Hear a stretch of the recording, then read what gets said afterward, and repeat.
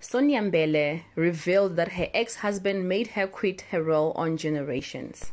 Her ex-husband was not happy with her role on Generations as she was in a romantic relationship with XoXo at the time. Hi gang, welcome to the channel. We know you love the stories. Please do make sure that you subscribe and join the gang. Sonia Mbele mentioned that Lesile Sedibe, a lawyer who is her ex-husband, was not happy with the on-screen romance that she had with Menzi Ngubane, who played XoXo at the time.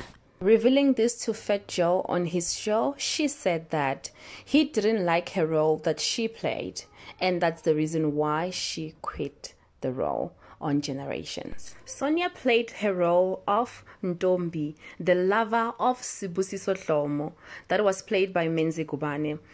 Her husband did not appreciate the on-screen romance between the two actors, and he even forbid her from watching herself on the show.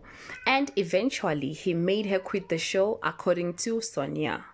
She also shared that her mom tried to intervene for her ex-husband's controlling ways, and that the actress went on to say that many assumed that she married Sidibe for money, but which was not true. She said she married for love.